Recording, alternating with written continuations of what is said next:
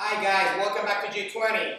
I'm going to demonstrate the following exercise, which may be included in your program for the month. It's going to be running in place. You may go and run if you have a good circuit and it's safe.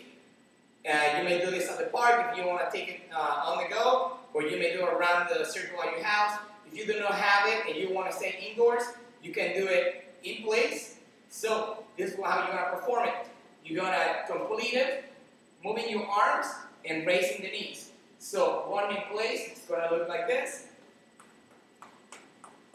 You may complete it for time or for repetitions. If running is too hard on your knees, what you can do is march it in place. Raise the knee and swing the arms as if you were running. You may go as fast as you want, but make sure that there's always one foot on the floor. So there is less impact on your knees. Right? That's running in place or marching in place.